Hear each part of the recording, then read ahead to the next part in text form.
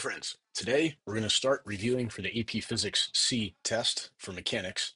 I'm going to make a series of videos, have them separate, and then put them all together as well into one big video in case you want to watch that. So let's begin. We start with just the really basic ideas, all stuff that you probably would have covered in honors physics or, AP Physics 1, something like that. So distance, right? The differences between distance, path length, displacement, right? Remember that displacement is a vector. It has the arrow above it, right? Distance and path length can be different things, right? Average speed. Average means that you're taking that over a period of time. Average velocity, that's the displacement over a period of time. There's a difference in the time there. You're not talking about instantaneous velocity or instantaneous um, acceleration, or pay attention to those types of things. It's talking about average or instantaneous. Um, and so, if as long as you have a constant acceleration, as long as you have constant acceleration, you can use what we call the VIF-TAD equations: V, initial, final, time, acceleration, distance. So it's these types of equations, right? All of these work and they're valid, and you probably have them memorized. You know them backwards and forwards. You say them in your sleep. These only work when you have constant acceleration. If you don't have constant acceleration, that's when you need to use your calculus. And so here's a summary of the calculus. Velocity is the derivative of the position function, right? If you have a position function with respect to time, you take the derivative of that, that gives you the velocity function. Same thing for acceleration. Acceleration is the first derivative of the velocity function. It's also the second derivative of the position function. You can take integrals as well. The thing about the integral is that it doesn't tell you what the instantaneous velocity is or the instantaneous position, but you can use the integrals to find the change in velocity and the change in position. So keep that in mind. That's just this relationship. And then one of the big ideas in physics is that you want to be able to go back and forth between descriptions and functions and graphs and that kind of thing, right? So back and forth. This is all conceptualized graph-wise in this way, right? So here you have a position function, right? Here's a position graph. The slope of this, in other words, the derivative of this, gives you the velocity function. And the velocity function, right? If you take the slope of this, or take the derivative, you think of it that way from the calculus perspective, that gives you the acceleration function, right? So what's happening here, the slope is increasing, so we have an increasing value. Here we have a constant slope, and so we have a constant value on this. And then taking the area under the graph, it's also finding the integral. That gives you the change in uh, velocity. And then here, the area under this graph gives you the change in the position, which you can find over here. Again, it doesn't give you the instantaneous, right? So if you just find like the area here, that's going to give you the change in position from here to here, but it's not going to tell you exactly where you are on the graph. Okay, some other things. Again, the first unit is all big picture. The first unit, what are you doing? It's kinematics. All we're doing in unit one is describing motion. We haven't gotten into any causes, any forces, right? Any causes for the change in motion. It's all just about describing motion. So that's one dimensional. But then we can get two dimensional, even three dimensional. In order to do that, what we do is we pay attention to things that are vectors and scalars, etc. So um, keep in mind vectors, right? We represent vectors with arrows. It's really useful. The arrows help because the length of the arrow shows us the magnitude, and the arrow can also show us direction. An example of a vector is velocity. Students always like to imitate, the character from Despicable Me, the vector committing crimes with direction and magnitude. Oh yeah, right. He's right. That's what a vector is. Vectors have direction and magnitude. A scalar has magnitude only. So, for example, something like mass, time, those are examples of just scalar quantities. When you multiply a vector and a scalar, you can just multiply the scalar in, and it gets distributed to all the different parts of the vector quantity.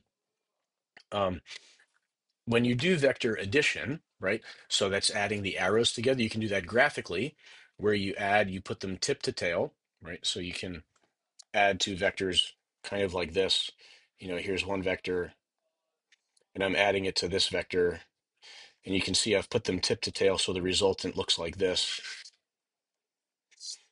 Okay, there's the resultant, etc.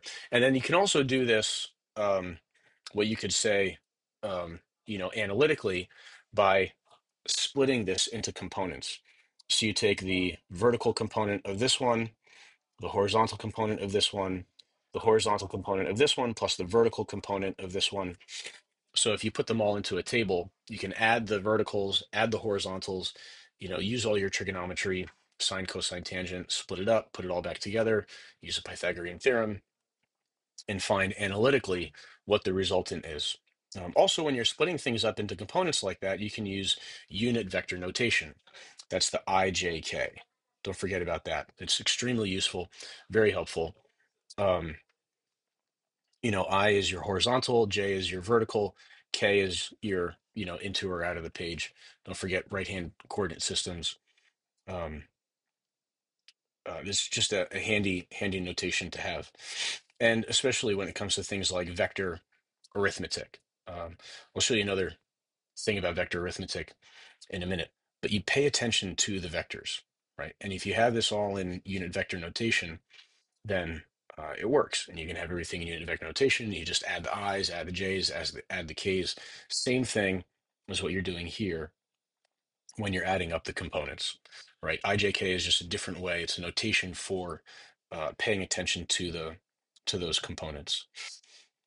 Dot product, right? So when it comes to taking, so when you have two vectors and you want to combine them in some way, right? You can add, subtract, etc. It's like, how do you multiply vectors? The thing about the product, it says product here, and there is multiplication involved, but I want you to be careful when you think about dot product. Think of it more as a way of combining two vectors. I don't want you to automatically jump to multiplication, right? Because there's also a cross product, which is another way of combining two vectors. So a dot product is just it's one way of combining these vectors. It's a certain process that you can go through with these two vectors to get another thing that comes out. The thing that comes out of a dot product is a scalar, and so they call it the scalar product. Again, the way of combining two vectors that gives you a scalar output. Okay, it's a process that you put them through. Two ways of calculating the dot product.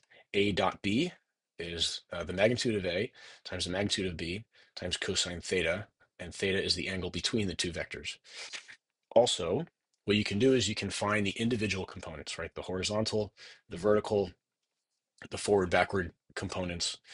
You multiply the two components together, and then you just add everything up. And that feels really weird. Students are always like, wait, like what? Because we're always taught we keep the vertical, horizontal, everything separate. And it's fine. You do that when you multiply, but then you just take those products and you just add them all together. If you use both of these, by the way, right? If you can find these components and you know the resultants, then you can put these two together to find theta sometimes. Another application here is projectile motion. Projectile motion, it's really simple and it gets messy because it's two-dimensional. So students are like, oh, what's going on? Right. The whole key is that the horizontal acceleration is 0 and the vertical acceleration is g, acceleration due to gravity. And keep in mind that the time is the same. The time is the thing that doesn't matter if it's vertical or horizontal, and it goes back and forth. So find the time here, the velocity here, this time vertically, horizontally, whatever it might be. Finding relative velocity, this could be two-dimensional, could be three-dimensional. Things like, there's a boat on the water or two boats on the water and they're moving relative to the water. How are they moving relative to each other? That kind of idea, right? Or there's a boat in the river is moving. The vector arithmetic works, okay? But you got to pay attention to the notation here and the negative signs. So for example, let's say we've got boats A and B and they're moving on the water. And I want to find the velocity of A with respect to B. That's what this means. VAB is the velocity of boat A with respect to boat B. So I can find that by finding the velocity of boat A with respect to the water, plus the velocity of the water, that would be C, with respect to boat B. So see how these two things combine? is VAC plus VCB. It's like the C is in the middle, and so it combines, and the C cancels out, and you just get VAB. It's got to be arranged that way. This has to be the velocity of A with respect to C and the velocity of C with respect to B. That means if you know the velocity of B with respect to the water, that you have to flip it, okay? Because this V of CB is equal to negative V of BC. It's equal to the negative of the velocity of the boat with respect to the water. And so if you pay attention to these negative signs, to flipping vectors, and to the notation here and the way that this arithmetic is set up, it works. You should always never just rely 100% on equations, right? This formula, this equation, is an expression of something that we've learned, right? Some idea that we've developed. Always, have a way to be checking these ideas and thinking about it, draw pictures, diagrams. It's really important. Sometimes on an open-ended question, you can get credit just for drawing a diagram, a good diagram, even if it doesn't necessarily ask for it. Uh, and then drawing the diagram should help you anyway. So, I mean, every question, equation, diagram, graph, think back and forth between those representations and use them to help you know that you're doing the right thing and to be checking your answers as you go to get a full concept of the question. Okay, so not too long, pretty quick. That's our review of Unit 1, kinematics for AP Physics C, and I'll see you for the review of Unit 2.